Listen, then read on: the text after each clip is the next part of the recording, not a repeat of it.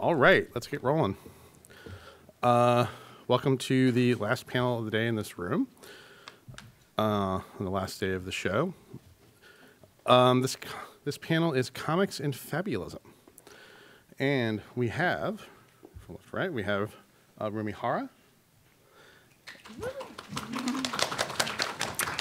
That is Kit Anderson. Kit brought a following.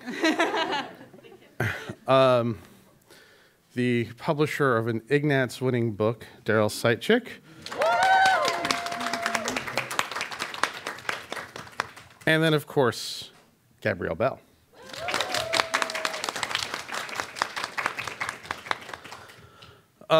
So a little bit, kind of conceptually about this panel, everyone on it, when I was putting it together, is someone,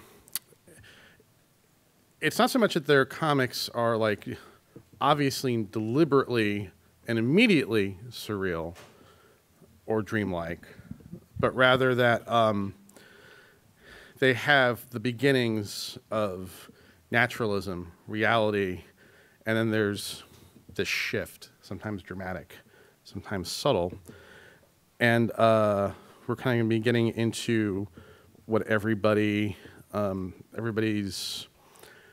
ideas and conceptions of the kinds of stories that they do when they do. And as I encourage this with all panels, but especially this one, that once initial ideas are discussed, everyone should be fielded to jump in with everyone else, because the cross-pollination of ideas for this is very interesting to me. But we will start with Rumi, who just recently published a book called The Peanut Butter Sisters and Other American Stories. And this is the titular story. And throughout this book, and this is a book, especially these are stories. It's interesting you say American stories. I want to kind of ask about that specific title. But these are all stories about women and girls and the kind of paths they walk.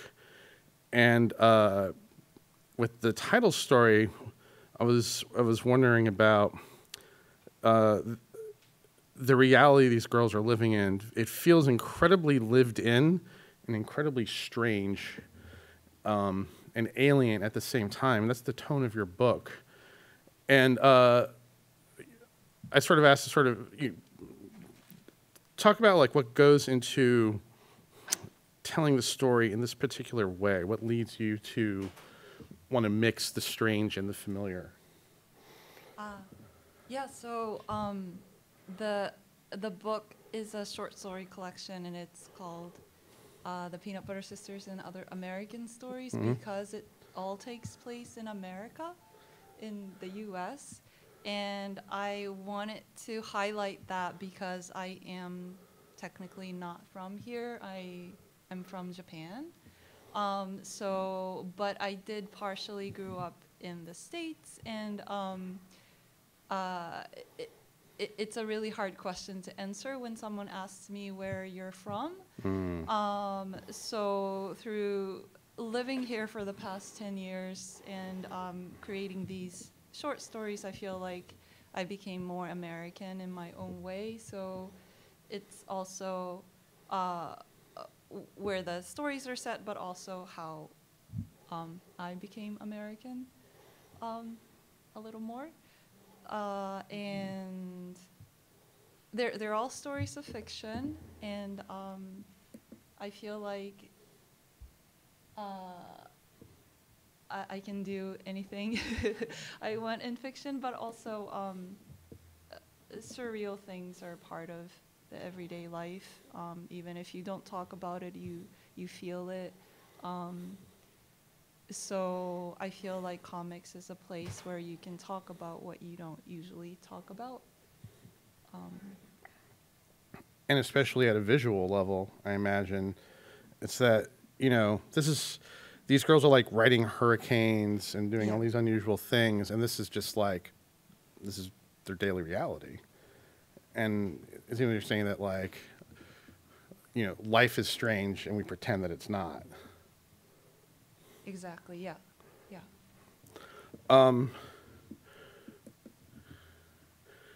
There's a strong sense of place in your story, be it, and it seems to change between urban settings and like the cities themselves have this kind of alive quality. Then you've got kind of these abstract settings where these unusual things are happening. And then you've got these wild, natural settings. Does setting determine story or story determine setting? How does that usually work for you? It depends on the story, but often I really want to go visit a place. For example, this is kind of a imagined landscape, but there's a story that takes place in the Mojave Desert, and I really wanted to go to Joshua Tree. So making it a comic project kind of gives me an excuse to go there and expense it out. And so it's usually that I'm thinking about the business finances a little bit, but also because, and then I go there and I'm really inspired. Like when I visited Joshua Tree, it started raining and I didn't know that it rains in the desert before this, so I wanted the flash flood to be part of the story, so there's a scene of the flash flood in the book. So yeah. All right, well, we will return back to this later. Let's move on to Kit. And you probably have a variety of mini comics. And in your stories, your visual approach kind of changes. Yeah, I'm sorry, is the screen down here not working? It's not. I don't know if we can get that back up. So here you've got, using dark with these kind of interjections of light. And in this story, you've got this kind of dreamy color sequence. And then this is the kind of dream story where you're not sure it's a dream story because it has the character here eventually encounters their cat who is missing, and the cat starts talking, and it's sort of like, wow, this is just, kind of the way it is.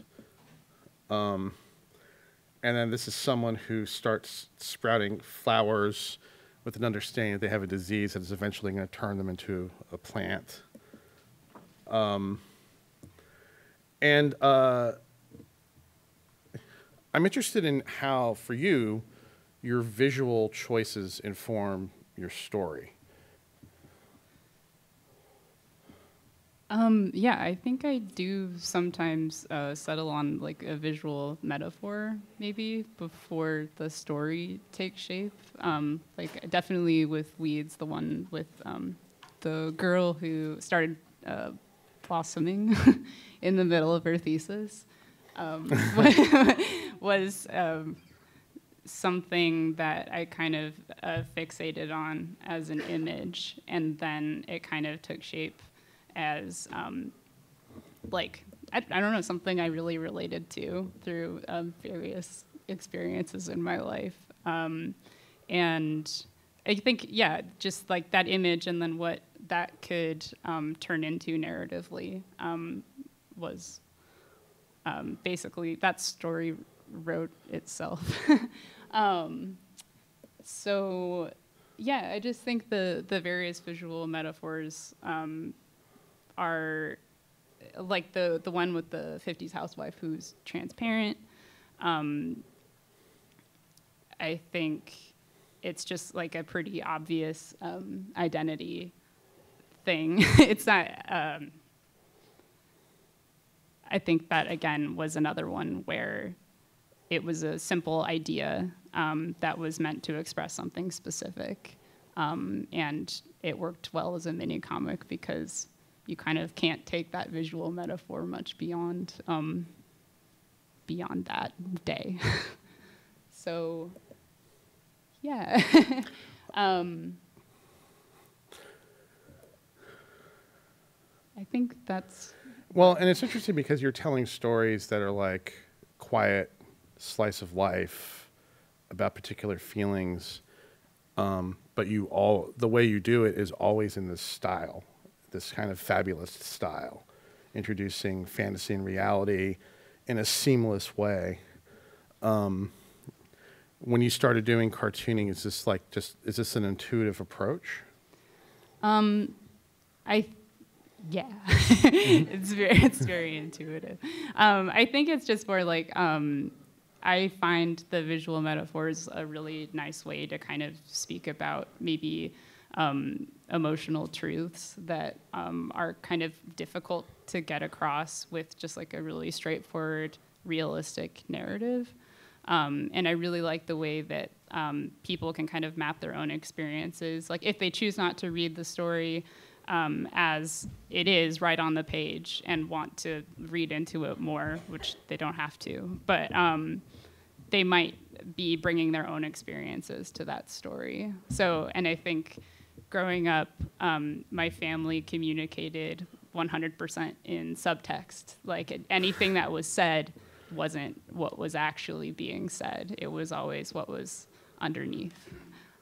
So I really like the way that Fabulism can kind of be expressing those emotional truths and kind of force you to like read into what is happening, because that's just how my brain works, unfortunately.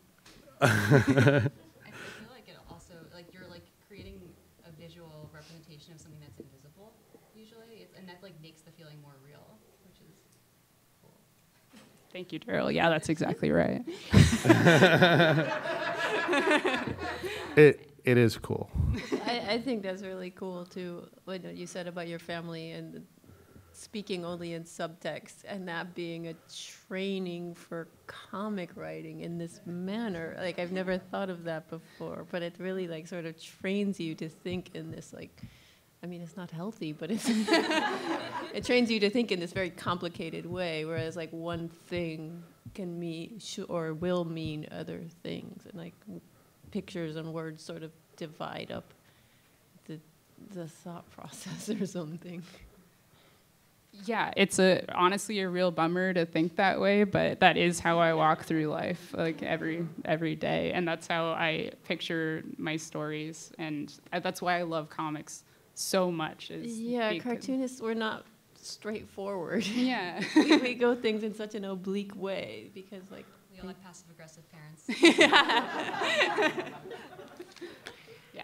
Oblique is a really, really good way to describe it. As you're saying that you grow up and you think words have specific meanings and images have specific meanings. It's like if you see something that has that thing should have a hard reality, and that what all of you are doing is saying, no, it's an illusion, and that no one actually ever does it anyway. And Daryl, you were nodding along to a lot of what Kit was saying, and it just so happens that you've published a collection of comics that are kind of in this vein, debuting at this show, called Now and Other Dreams. Didn't you publish it? I don't know anything about that.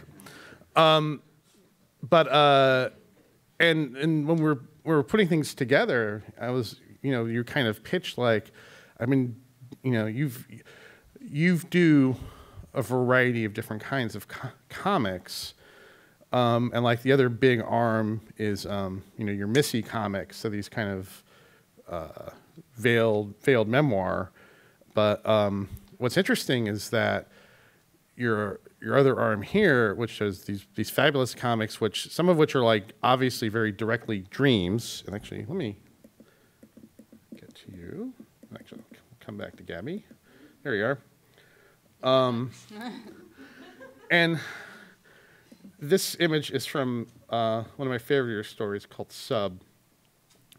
And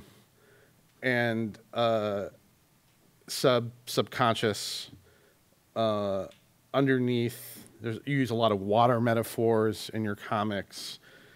And all of them also have like, when you have these dream images, there's like a slight sense of the absurd. So there's humor comes into your comics like in unexpected places.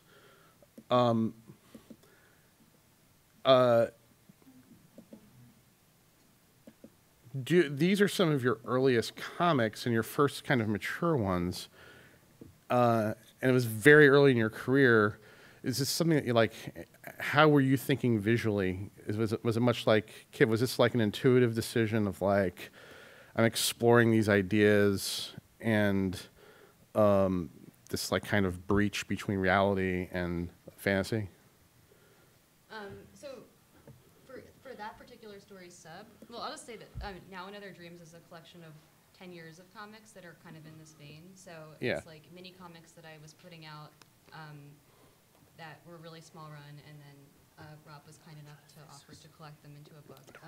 And I was very surprised by how much of a through line there was through all of them, even though they weren't meant to. I didn't intend for them to be collected. And with Sub, that was the first comic where I felt like, oh, this is my voice. Like I don't feel like I'm imitating anyone. And so I guess it was intuitive. But it was like there was a lot of failed attempts to make that comic first, because it was loosely based off of a lucid dream that I had. It was like a dream where anyone have a lucid dream where you like wake up in your dream, but you're still dreaming, and everything felt very physical still, even though I was dreaming. And I was like, whoa, my brain can do that. That's cool. So I tried to make it into a comic many times, and I couldn't get it right until I was living in my mom's house after college and working at this awful coffee shop, and came home from work and just drew this like random 12-page comic about how depressed I was.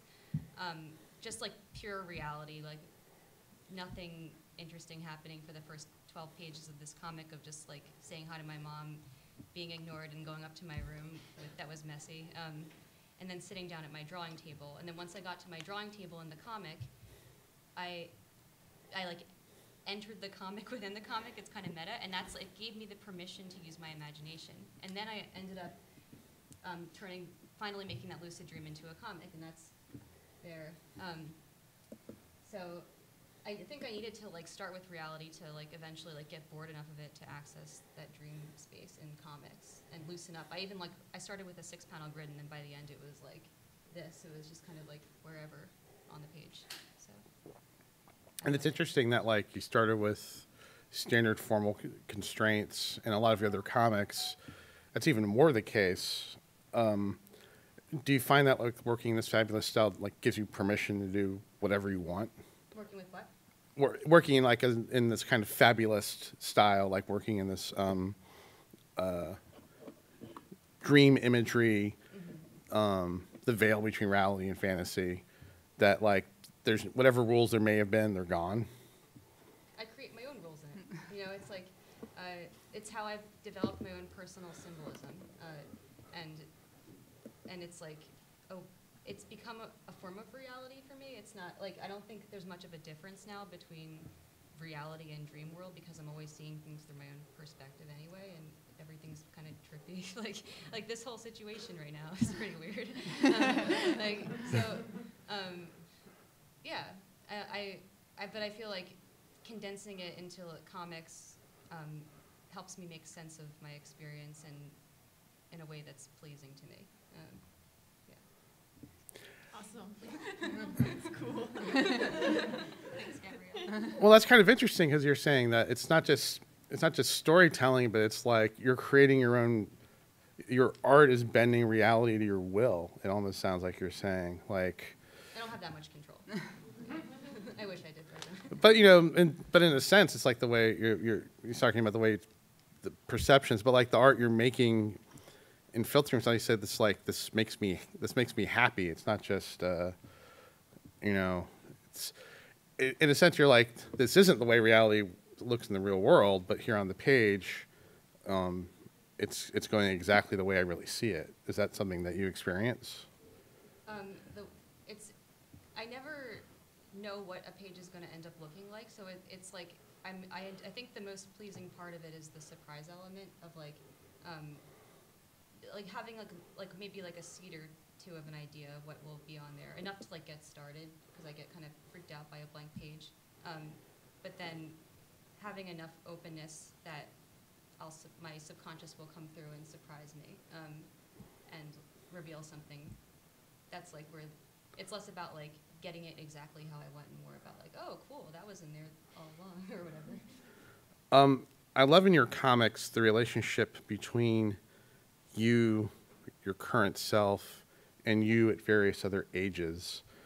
Like you're having a conversation with yourself, and this is a great example of you're there, your younger self is there, and you're watching them, and you both have the same like imaginative fantasy about having wings.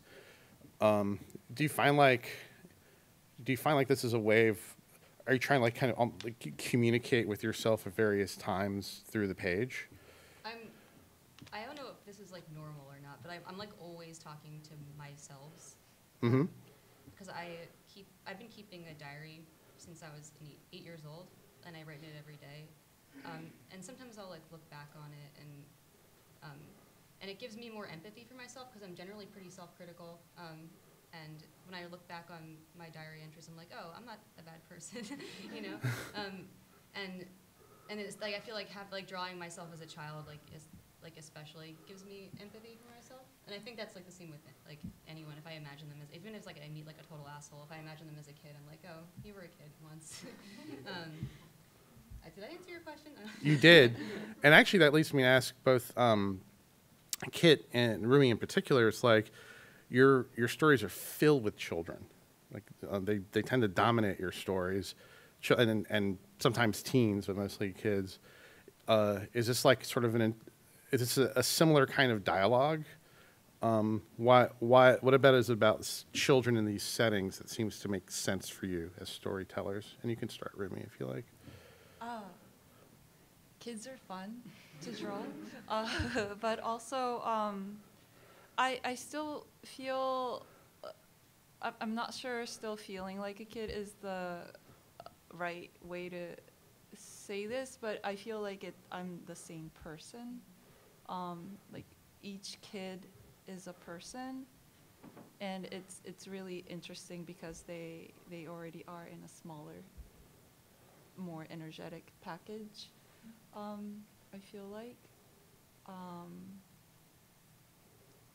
So yeah, and it allows me to revisit my memory and emotions that I had that I probably am still processing, but I'm not actively thinking about it right now. So.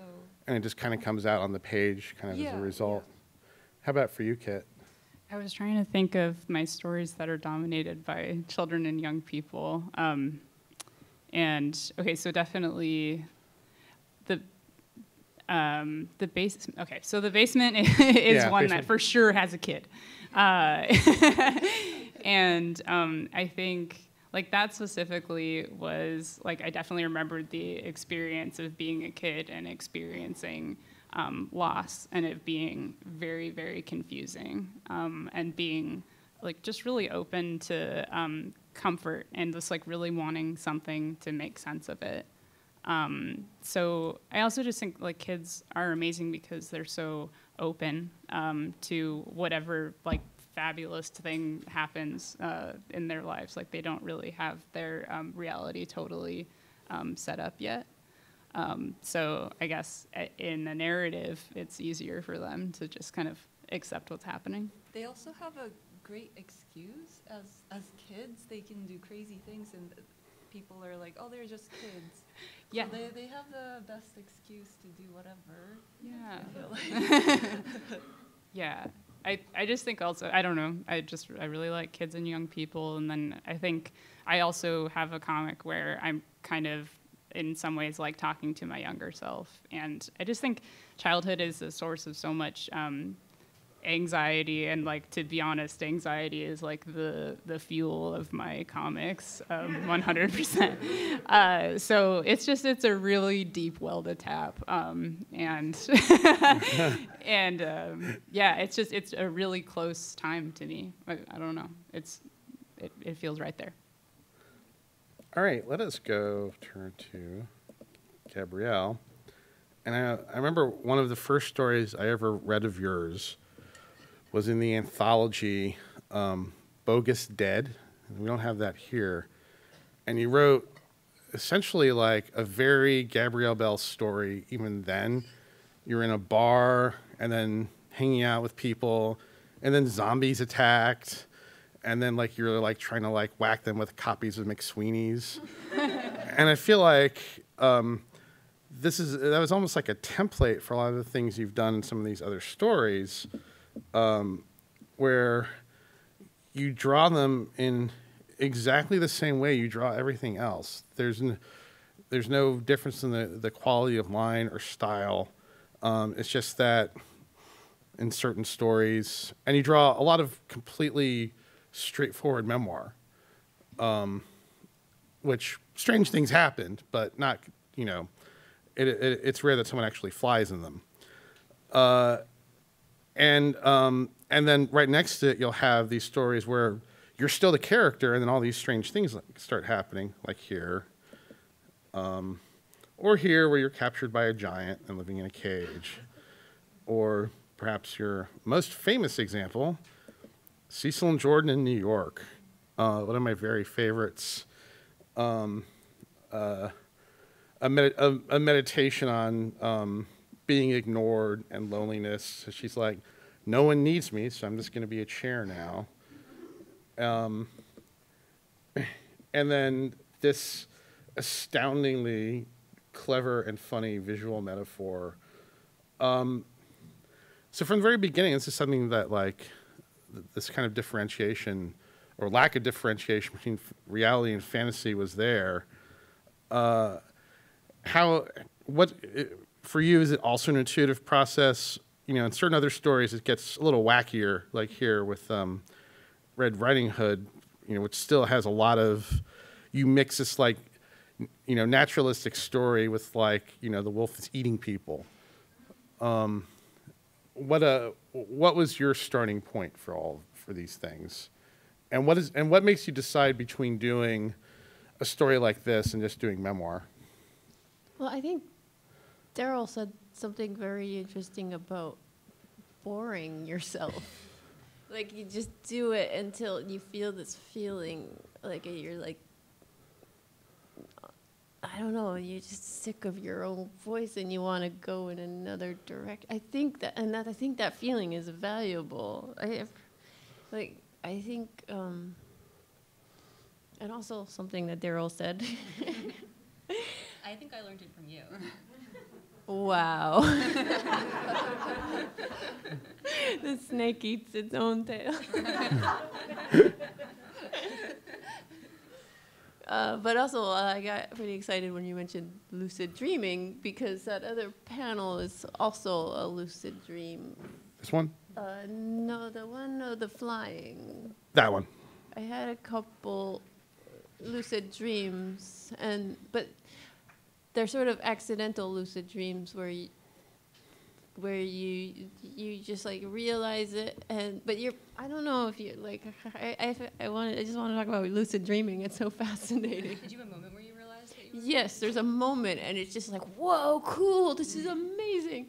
But then at the same time, you're not, or I wasn't as lucid as I am now. Like, I was like more kind of, well, like I was lucid in the way that, like, when I'm at SPX, for example, and there's so much overstimulation, I can't really finish a thought, but I'm still conscious. So I was like, I could try flying. Like, it's like the most obvious thing. So, right. So, did you succeed in flying? yeah, there I am flying. And this guy is not happy to see you in the story. Yeah, I feel like I did something. But I didn't. I'm curious actually if Daryl, if you learned how to like do it at will. No. Yeah, I've been reading about lucid dreaming. After I had these sort of accidental wake ups, I started reading, and apparently you can train yourself to do it, but like there's like beginner's luck where you'll have a few lucid dreams and then you have to like rigorously write down and like do all these exercises, which are rather boring. Yeah. I feel like you have to have like a really traumatic evening and then try to sleep, and then you're more likely to have a lucid dream. At least that's what happened to me. What happened? Don't try this at home, kids. Interesting. I have a question for you. Because you did July Diary like based on your real life, and then now you're doing July Diary as dreams. Yes. So which is more interesting? I don't know, but yeah. So I usually used to do. I do like a comic every day for a month based on my life. So I thought I would try and do a comic every day for a month based on my dreams, and it was actually my way to try to train myself to lucid dream, but it didn't really work. Partly, I think, because my subconscious got very self-conscious. Like, I was putting so much pressure on my subconscious, and it was the same way I put pressure on my conscious life. I was just like, okay, now I gotta do something and make something interesting out of it. And like, it was the same kind of balking. And so like I was having like pretty boring dreams, and it's like trying to make something of it. It's hard to say because doing dreams comics on their own, like as a straightforward dream comic, can be uninteresting to anyone except for the dreamer. But I was like, I gotta try this, like see it. So I really don't know if it worked, except I burned myself out on. Like it was too much to do one every single day. I thought they were hilarious. Like a lot of them were hilarious. Oh, thank you. Yeah, I think they worked. Oh, thank you. Yeah, I guess the consensus is they work. How much narrative or structure did you find yourself putting on them, like when you were doing them, as opposed to when you? Well, I tried to do the same thing that I would do as like a diary comic, in which I would try to make some meaning in it, like turn it into like a 4, 6, 8 panel structure where they're turn it into a story, but using the elements of life or the dream. So like trying to take meaning from it, like so it's not. Sometimes I would bend the truth, lie a little bit, make it up to make it more interesting. But I really think that taking liberties with the truth is pretty important for telling a story. Like making, like what feels true is more important than what is true. And when I was having the dreams, like, with dreams, you can't really say exactly what happened.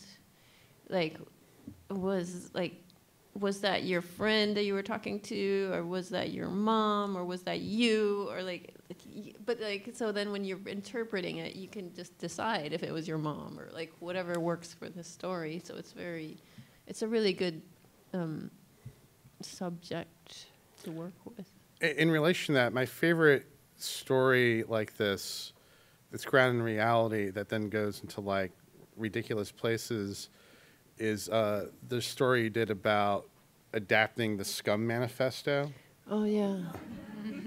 And it starts off in this very straightforward place, and then suddenly like you enter this universe where like cartoonists are extremely famous and are just subject to like things like TMZ, and everybody's talking about you doing this, and it winds up really being a story about like you and your mother and like the way you were raised, and like you're giving this like award speech, and it's really it's like you're giving an extended thank you to her, and even like at the end you're like, none of this really happened. it's like the story is really boring. I was supposed to, someone said I was going to do this, but is that sort of like the symptom of like, I don't want to do this. This seems boring. I want to make up as much stuff as possible to make people laugh. In that case, I will echo Kit's statement about anxiety being a big driver. I have to admit that, has anyone seen the movie Adaptation? I kind of ripped that off. Yeah. Like, if you think about it, Nicolas Cage, he's got to write a movie based on Susan Orlean's book, which is sort of unadaptable. Mm-hmm.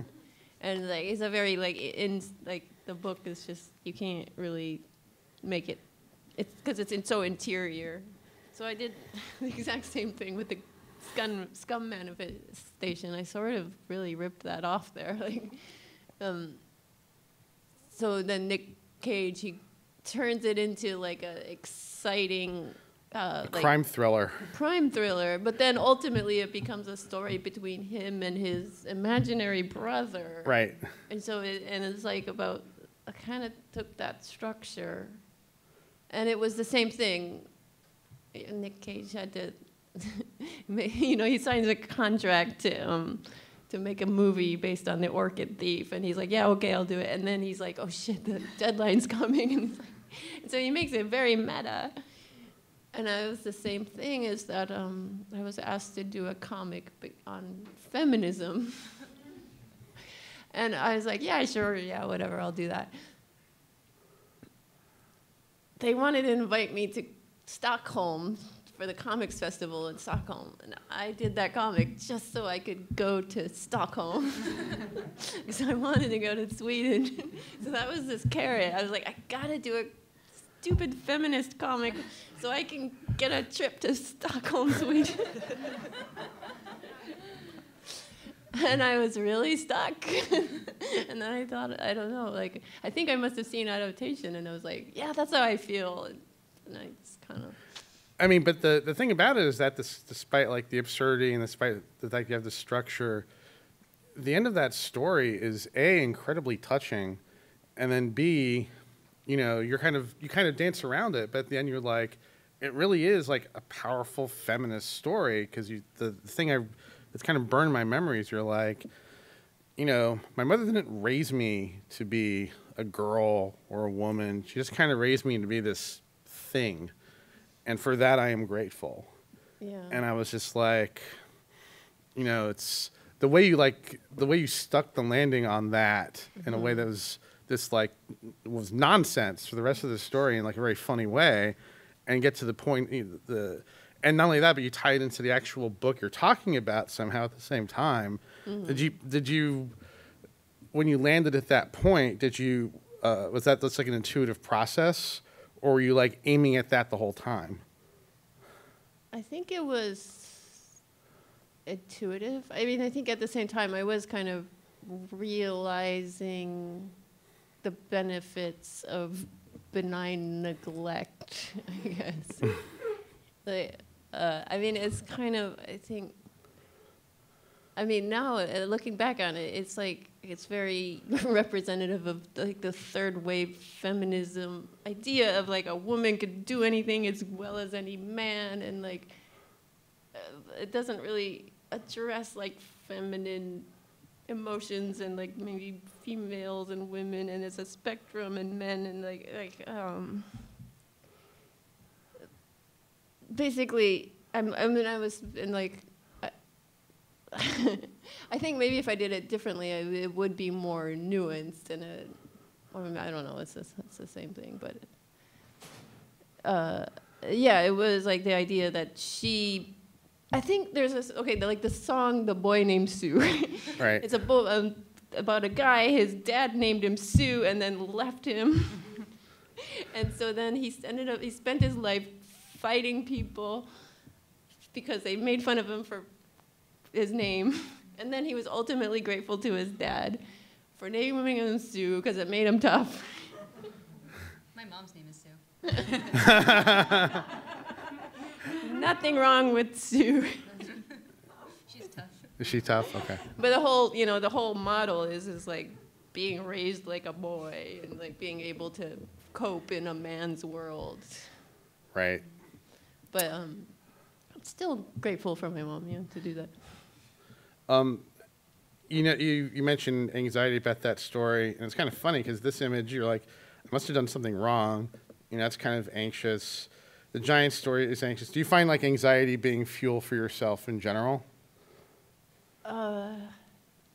Yeah. I think we probably all have a strange relationship with anxiety because you don't want to be like, it's like the devil is like poking at you with a pitchfork, and you're like, that's how you create this stuff that is beautiful, and like, you don't want it to, like, you want to be motivated by good feelings, but yeah.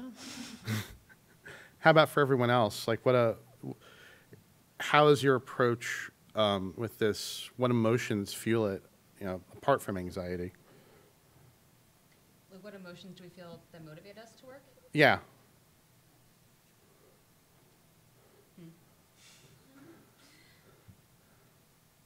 Sometimes revenge, like wanting to get revenge. Like, I'll show you, but then it turns into like something a little bit wiser. Like, as Yeah, because actually, like, using comics to get revenge on somebody ultimately doesn't feel very good. But it is a motivation at the same time. Yeah, I feel like it's less of an. I don't think it's as much of an emotion as like a habit at this point. Like I need to meditate every day. I need to like create something. It's like clears out the system. It's like self-care, and then I feel better afterwards, more like myself. Speaking of motivation, though, I wonder if you guys like sometimes you just feel this joyful sense of creativity. Like, I just feel like I gotta express something. I'm like not anxiety, but joy and love, and like the desire to just create something beautiful. It seemed like when I feel that way, comics are just so awkward and just like time consuming, and that feeling is long gone by the time you finish the page. I love inking, but I hate everything that takes place beforehand. So it's like painful, and joy. But some people love thumbnails, and I don't know why. I don't know how their brain is. Psychos. Yeah, sociopaths. I think for me, like, love is a really big, it sounds really fake, but it's true. Like, love is a really big motivator. And, like, being kind, talking to my anxiety, talking to other people who feel the way that I do or have felt the way that I've felt. And just, the opportunity to be nice to myself and other people is really, really important. Just, like, an act of empathy is huge for me. We have time for some questions, if anyone has any. We have a mic over here.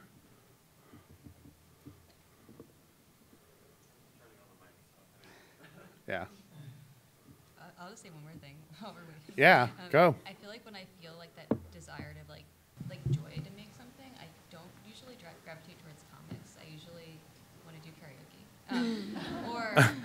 or write a song. For some reason, that feels more like. Yeah, because I do agree. Like, music is like the most like direct expression of that feeling. I like to dance for that reason too, and or even also just like drawing, like just free drawing. Writing, storytelling is very intellectual. And yeah, painful. Like, I totally agree with Rumi. It's like, it's awful a lot of the time making comics. Yeah.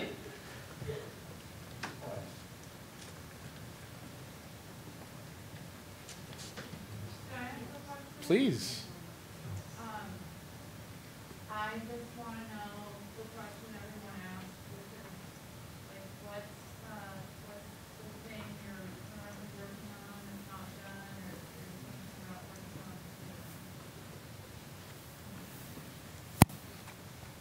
on? Gabby, why don't you start? I guess I'm still working out the dream comics. Like I said, I did it for a month, and it was like too rigorous, and my subconscious was like, "Come on, let me breathe a little." So I think I'm gonna try to slow it down and maybe do it every week or something like that. But I kind of in between projects in a way. Daryl? I'm working, so I am working on a fully painted graphic novel that's taking forever. And it's loosely based on the structure of this Slavic folktale about Baba Yaga. Cool. And, but it's like, I was drawn to it for like personal reasons, and like the structure, like fit a story that I feel like it's like a little bit too hard for me to tell in a straightforward autobiographical way. So I'm releasing that in issues, and it's I call it my vertical time project because it might come out, like it might be done by the time I'm the same age as Baba Yaga. She is immortal, so.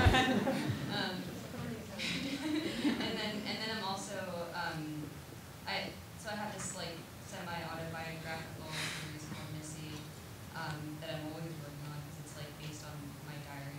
And I'm working on I'm not sure what exactly the form is going to be for it, but I think that it's going to be like a longer issue that's kind of exploring the theme of like becoming an artist and like how that identity like became a part of my identity, I guess. And like I don't know, I feel like I need to like look into that more because it's been like 12 years of making comics, and I've just been thinking about my relationship with it. So yeah. Amazing. I just finished making a comic for the Short Box Digital Fair. That's coming out in October. And if you like comics about anxiety that have fabulism, that's what that is. Stay on brand. Yeah, and so then I just really like making short comics. I'm trying to get some pitches together, but I'm just going to keep making mini comics for a while, I think. Also, I just published one of his comics at the Parcel Press table, and it's really good. You should buy it. Please. You should. Thanks, Daryl. I'm two big projects that I want to work on. I'm writing a graphic novel for kids that's going really slow, but it's going to be about a monster who loves bonsai. But he's a little bad because he's trying to kidnap kids to make into bonsai. Extra cool. And the other one, it's going to be for all ages or adults only. But it's too early to tell what it's about. I'm not really sure what it's about yet, but I have some characters, and I want to figure it out. Wonderful. Anyone else? Please, go ahead. Hey, so this question kind of came out after Gabrielle said you were talking about like a devil poking a stick at you as like a motivation. And so kind of, sorry, I'm struggling to articulate this question, but to put things into context, like I felt like the most like creative like inspiration when I was like at my like mental low. And so like lately I've been like, mental health has been like getting better, been feeling good, but the creative inspiration has been kind of waning, I guess, because using art as like a coping mechanism has been kind of waning as well. So I'm like, oh, should I put myself in like adverse situations again? At the same time, that's not a good idea, right? It's not healthy. So like, I guess if you're trying to get, if you understand what I'm trying to get at, like, how do you like, what's your experience has been trying to like deal with that, like, or deal with that conflict? It's not really a balance, or maybe it is, if that makes sense. Like, I mean, the adverse situations are just always gonna come. You can't stop that. We live in a world full of adverse situations. Yeah, but what if you're really good at avoiding them? You can't. They will catch Yeah. up with you, and you should not put yourself in them because they're there for you. Fair. No, I don't know. I don't think it's sustainable to suffer. I mean, as speaking as somebody older, it catches up with you. All the neurosis, you have to face and deal with all of it. So I would say don't add any. But I don't know. I don't think that it's true that your best work will necessarily come out of your lowest No. points. Like, you probably don't even know your highest points yet. Yeah, and that's So kind of what I've been hedging on, you know? It's like, let me experience the highs, you know, see what comes out of that, so. Yeah, keep them or try. Yeah, I think like the best point is like when you can look from a place of reflection, like Yeah. and back at those really wild times in your life. Like, I don't think being in it gives you a great viewpoint to write about. But later on, I don't know. Humans have so much to cope with, and there's so much material there. But I think that it's really like you need to be in a place to look back and be like, what was that about? And to Yeah. explore from that perspective. It, I think that's when it gets really interesting. it reminds me of when James O'Barr, when he made The Crow, he said after he finished making it, it made him feel worse, like, after what happened, so. And it's like not sustainable to like kind of like work that way, like just like from that lower place. I've tried it, but I'm not tried it, but like I've been there. And I think that like developing a sustainable practice is especially like you need like it's like one of the most important things you can do as a cartoonist because it's like if you're in it for the long haul, because it's otherwise it's like there's not much reward to the work. Like you need to create your own feeling of like reward from like the actual making of the thing. And that's like something that I've been learning slowly. It takes time, and you get bored. You'll bore yourself, but like you work through that, and I feel like you'll encounter problems in the work too that like you want to solve, and that's better than encountering problems in your life. I think it's more manageable usually. Yeah. And there'll still be like things that are personal to you. All right, well, that is all the time we have for the panel. Thank you so much for being here, and thank you for a fantastic presentation.